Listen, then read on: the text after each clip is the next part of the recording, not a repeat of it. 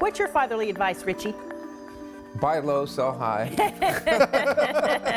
Even when you put him on the spot at 4 something in the morning, he's good with it. I can always count on him. My children would tell me my advice was always probably should be taken with a grain of salt much of the time. So, yeah, well, it's going to be actually a pretty nice Father's Day out there. I think it's still going to be cool enough you can find a few shady spots, but we're on track to have a hot week next week.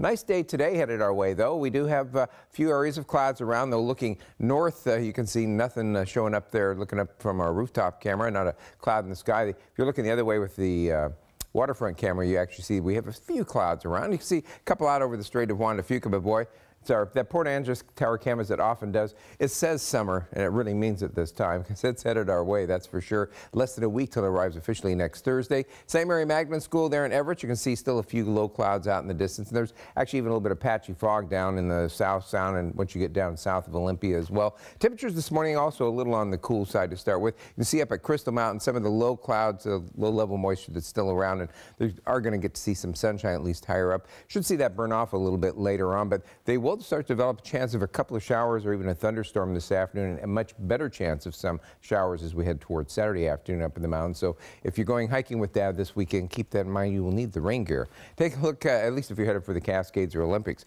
Temperatures this morning running mostly in the upper 40s and low 50s, so kind of a cool morning overall. We are headed across the pass. There's the other side of those clouds we just saw from Crystal Mountain. You see up at Stevens Pass, looking at awful summery up there, looking towards the parking lot for the ski area. Mountain forecast does call for partly sunny today with that chance of an afternoon shower or thunder shower, and again, an even better chance as we head towards Saturday afternoon. Snow level up around 8,000 feet. Afternoon pass temperatures upper 50s and low 60s.